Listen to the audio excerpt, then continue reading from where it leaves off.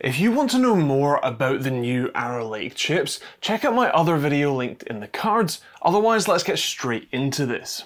This is Intel's new Core Ultra 7 265K, a 20-core, 20-thread chip that lacks hyperthreading, but gains a tiled layout, an AI accelerator, and most importantly, newly designed performance and efficiency cores, all made with the help of TSMC. A first for Intel's mainline desktop chips. In this video, I'm doing something a little different.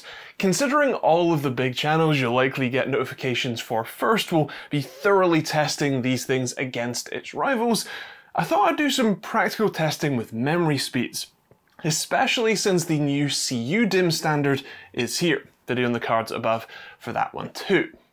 Now, I don't have any crazy high clock speed kits as of yet, although do get subscribed if you want to see me test that sort of thing here too, but I do have a 6400 CL38 kit and the crucial CUDIMM 6400 CL52 kit, with the 6400 sort of standard kit having a secondary XMP profile that runs at 6000 megatransfers per second, but at a lower CL36 latency. So I think that should be a pretty interesting look at how both clock speeds and latency affect the performance. I'm also going to throw in 5600 at that CL36 as well. I'm also using an Acer RX 7800 XT for testing here, partially because I think it's a pretty realistic card to pair with an i7 or U7 class chip, and because it's pretty much the highest end card I have access to right now. Right, that's the preamble, let's look at some results. I won't spend long on the productivity results, but there are some interesting things, so let's take a look, starting at Cinebench R23.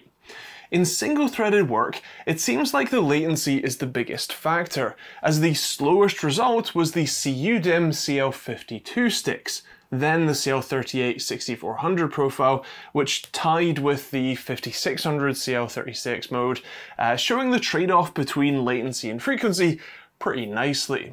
In multi-threaded though, it's pretty clear that a victory for frequency, with the catch that the latency will still have an effect, as the 6400 CL38 is the fastest, then a drop to the CUDIMM modules with their considerably slower latency, and then the 6000 CL36. In Blender, there's a massive difference between 5600 and 6000, which I found pretty surprising, at least in the Gooseberry render anyway. Only the 6400 CL38 dropped a second off of the BMW render and 10 seconds off of the Gooseberry render. Interestingly, the 6000 CL36 and 6400 CL52 are basically tied, again showing the trade-off between frequency and latency pretty nicely. Oh, and you'll be happy to know that these things aren't nuclear reactors when it comes to heat anymore. At least with a 360mm AIO and the default 250 watt power limit in place, even under full load, the chip ran at around 70 degrees Celsius with a peak of 75°C.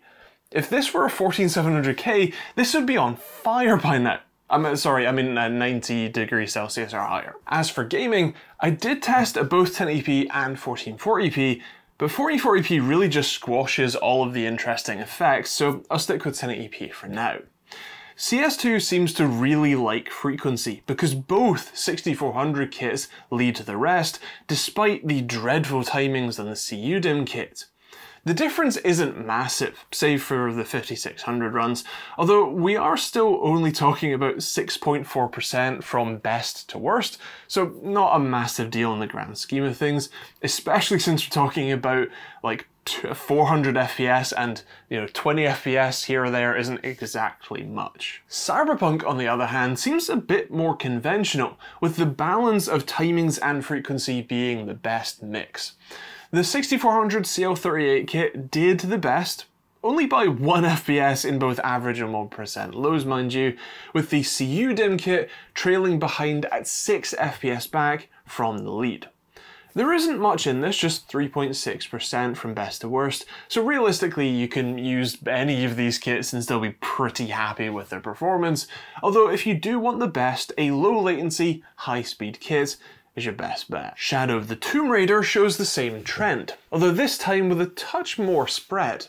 The CUDIMM comes up last with 219 FPS versus the OC kit running at 230, or a 4.9% gap. Interestingly, the 1% lows equally suffer, with 154 FPS on the CUDIMM kit but 168 FPS on the OC kit. That's actually an appreciable difference that you might feel in games. The difference between 6400 and 6000, especially with those tighter timings, isn't anywhere near as big. It's a 4 FPS gap, and interestingly, even at 5600, there's very little performance drop, only really showing up in the slower 1% lows, but again, that's only a 3 FPS difference, so not a big deal. When it comes to Microsoft Flight Simulator, that's pretty interesting. As you probably expect by now, the spread isn't super massive. It's only 6% top to bottom and under 10 FPS, but it seems like frequency is pretty good. Although the 6000 CL36 kit just hit the sweet spot, reliably outperforming the rest, at least by 1 to 2 FPS on each run. In the grand scheme of things, this doesn't seem to matter too much what kit you get, considering the CUDIMM is right up there, but I mean, running at the right balance does seem to be at least a little bit important. As for Rainbow Six Siege, which now uses Vulkan by default, it's a really tight race. There's only 2.5% between the top and bottom, with the clock driver DIMM coming in last, but only by around 10 FPS, which again, when you're talking about 400 FPS average, isn't exactly significant. It seems like even for Siege, your RAM kit really doesn't matter that much. Hitman 3's built-in benchmarks let me split out the CPU and GPU data, and of course this is the CPU data you're seeing here. As expected, the balance of frequency and timings makes the biggest difference here, as the CUDIMM kit is 8.1% behind the 6400 CL38 kit, which is a more hefty chunk of performance missing.